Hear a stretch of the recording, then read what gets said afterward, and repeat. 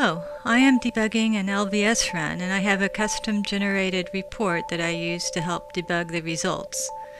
I can add a link to this report or a link to a web page in the navigator pane so that I just have to click to find the report. I do this by adding statements to the extf file in the svdb directory.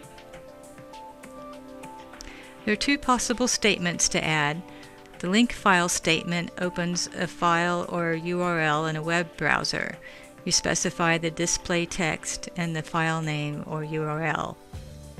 The out file statement opens a text file in a text tab within Calibre RVE. Here's my shell script to add the statements. The script expects the top cell name as an argument. The first line adds a required line break at the end of the topcell.extf file. The next command adds a link to open the user report in a browser. The following command adds a link to open the user report in a text tab. And the last command adds a link to a website. If you're running in batch mode, the next step is to add the add report command to your run script. Execute Calibre, then call the add report command with the top cell as an argument, and open Calibre RVE.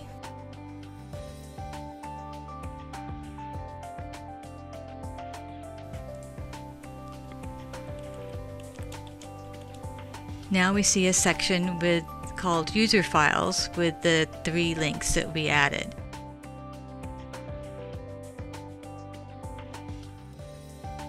You can also use a Calibre interactive trigger to run the add report script after Calibre executes.